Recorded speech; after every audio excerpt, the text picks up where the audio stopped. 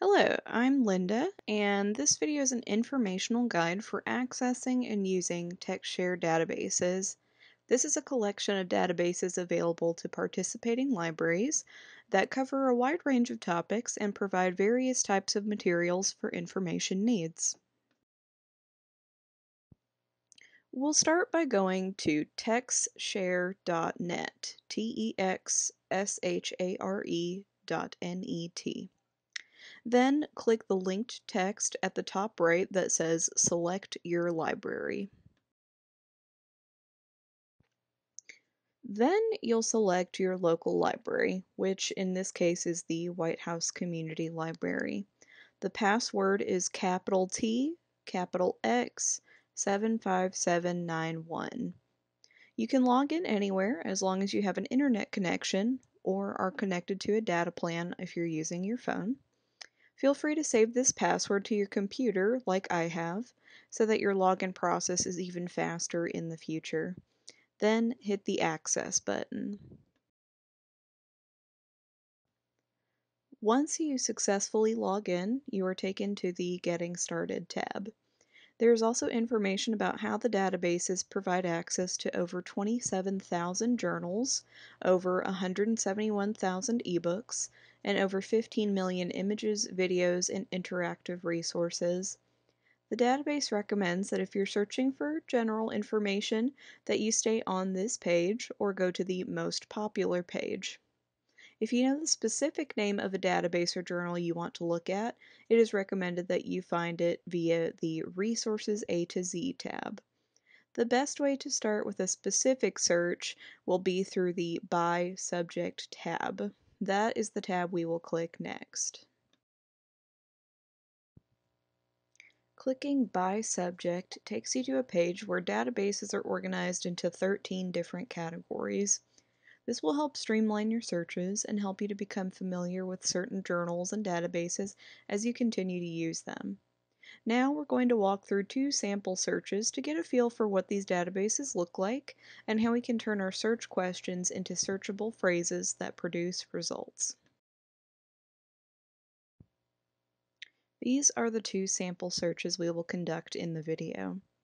The first one says, a woman is looking for resources to help her granddaughter in her math classes. The child is in the 3rd grade. The woman also has a grandson in the 10th grade who is starting to study for the PSAT. The second search sample reads, a man is about to open his own business and is looking for materials about small business ownership that are considered self-help books. He does not have a lot of time to come into the library often, so he wants these materials in ebook format. Let's start with the first sample search. This patron is looking for a resource that will assist both her grandchildren in their studies. While they have different needs due to their ages and grade levels, one resource might offer something for both of them. Let's start by going to the K-12 Resources tab on the By Subject page. After scrolling halfway down the page, you see Learning Express Library. It is described as a collection of interactive tutorials, practice tests, articles, flashcards, and ebooks patrons can use to improve academic skills in reading, writing, math, and science, as well as prepare for high-stakes exams. This is one resource that would meet the needs of the patron needing study materials for both of her grandchildren. Learning Express Library is the option we will look at for the patron's needs. I do want to make a note about the available databases. The previous page also shows Explora Elementary and Explora High School, which look like viable options. The degree of separation could be beneficial since one child is in 3rd grade and another is in 10th grade. It would be good to consider if you want separate resources for these very different needs, or just one resource for ease of access. For this tutorial, we will start with the one database that covers more of the information needs on its own. When you select Learning Express Library, you're taken to a page with a breakdown of the types of resources available. This is shown in the first image on this slide. On the top row are test prep resources for high school students. Once you click that first box, you can see a list of each test that there are study materials for.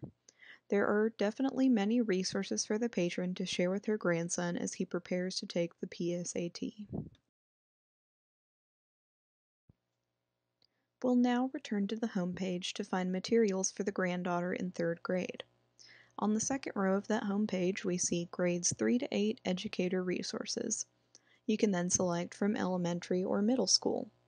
We would select elementary, then see a further breakdown of practice materials.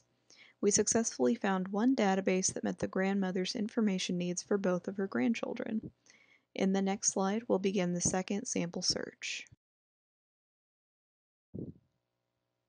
This person is looking for ebooks written about 2 specific topics that need to be considered together for their information need to be met: business and self-help. We will return to the By Subjects tab of the TexShare Databases website. There we see a tab for ebooks. When we click on that, this brings up 2 databases, BiblioBoard and eBooks at EBSCOhost. eBooks at EBSCOhost mentions business as a topic of full-text books in its description, so we will choose this for the search. The landing page is pretty simple, and we start with just the basic search bar. We will click Search Options to make one change, then conduct our search. Boolean logic will help us combine the 2 search terms together into this one phrase. Boolean operators include and, or, and not. This type of search takes facets, which are the important terms from a search question and possibly their synonyms, and combines them with Boolean operators in order to find relevant results in a database. After clicking Search Options, we will change the search modes to Boolean/phrase. Then type business and self-help. These are from the first page of results.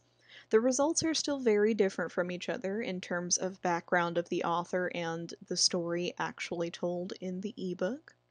The search could be refined in many ways to find more relevant results. In my second search attempt, I changed the terms to business management and self-help. Another note, I did try to search business owner and self-help, and additionally I searched business ownership and self-help, but I did not obtain more than one result in both of those searches. There were 5 results for the business management and self-help search, and the second and third results seemed to be the most relevant for the patron's desired books. We are done with the sample searches, but I did want to point out that TexShare does have 5 databases in Spanish. The descriptions are in mostly English, but the materials within these databases are in the Spanish language. 2 databases are centered on health and medical topics, and the other 3 are more general and broad in their scope. Native Spanish speakers and those learning Spanish can benefit from TexShare databases as well. So, where should you go on the website if you're having trouble and needing assistance?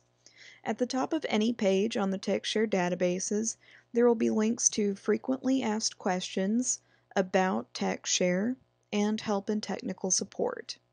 Help and technical support tells users that most technical support is provided directly by your library and encourages users to find their library and reach out via phone or email for this technical assistance.